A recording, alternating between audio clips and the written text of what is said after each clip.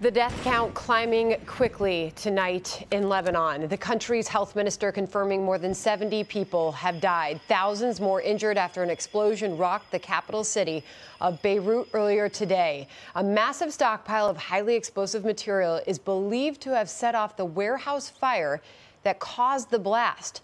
The U.S. Embassy in Beirut warning there are reports of toxic gases released in the explosion, so all in the area should stay indoors and wear masks if available. President Trump calling it an attack a short time ago.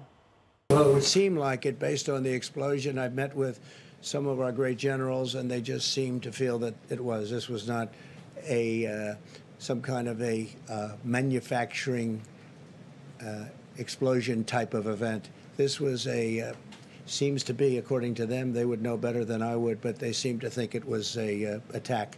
It was a bomb of some kind, yes. Here now, General Jack Keane, chairman of the Institute for the Study of War and a Fox News senior strategic analyst. General Keane, great of you to be here with us tonight as we learn new details about what happened there. The president detailing an attack of some kind, a bomb of some kind, said he was briefed by the generals. What can you add to what we're learning about that attack tonight?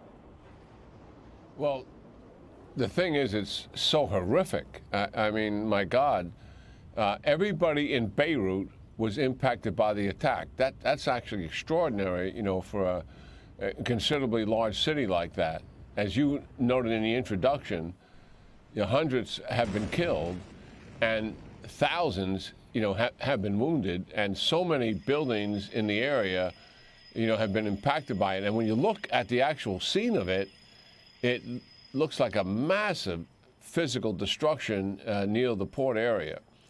I think at this point, we're so early in this, Sandra, I don't think we truly know. Lebanese generals are saying they don't believe it was any form of terrorism. They think it was some kind of a fire that led to the explosion of thousands of tons of ammonium nitrate, which would create something like that.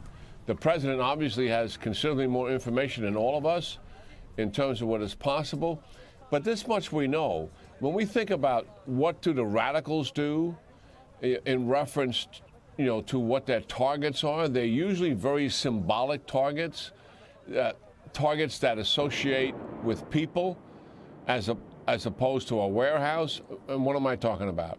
I mean, terminals, railroad stations, airplane terminals, buses, trains, bridges. Obviously, the horrific bombings that took place by using airplanes in the United States.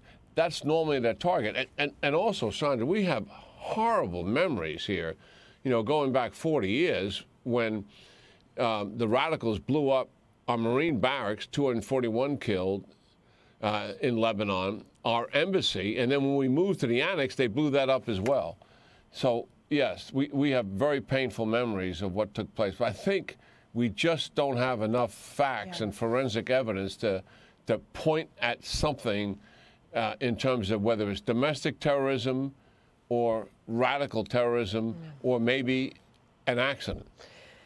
The Lebanon prime minister is saying those responsible will pay the price. You do look at the increasing tension between Israel and Hezbollah, and you look big picture after this attack, knowing what we know now and what the U.S. role will be to step in and how we can help. General Keane.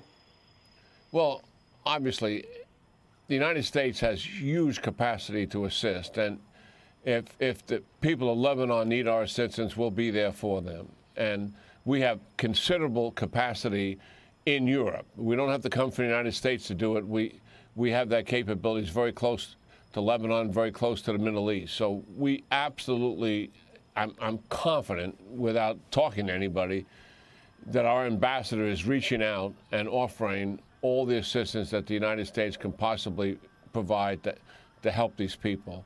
The only thing that is happening domestically, I mean, they're going through COVID. The hospital infrastructure, not surprising, is struggling with their economy is in a tank.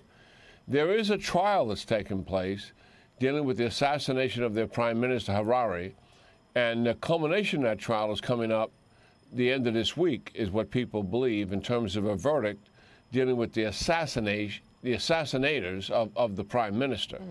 That is the only thing I can look at domestically that may have a relationship to this. But I think we need to get some more facts. And hopefully we do in the coming hours and days. General Keane, thank you for your time tonight. Thank you.